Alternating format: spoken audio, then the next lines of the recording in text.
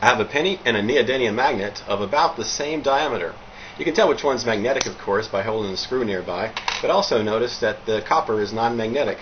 I also have here a 5-foot copper pipe. I'm going to hold this up to the camera so you can see down the length of the tube. And then I'm going to drop the copper penny through first. Notice it gets to the ground fairly quickly, but then I take the neodymium magnet, let it pass through, and notice that it takes a lot longer to get to the bottom.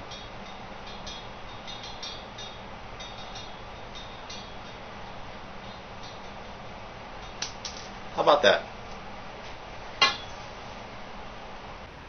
Okay, I have the same penny and neodymium magnet. Notice that the aluminum in this chalkboard frame is non-magnetic.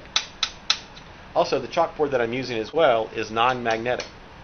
But of course, the magnet will stick to a steel plate.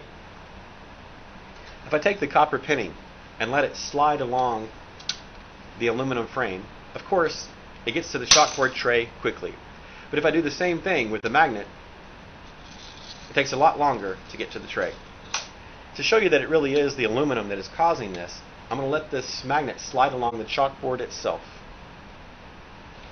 and it gets to the tray quickly.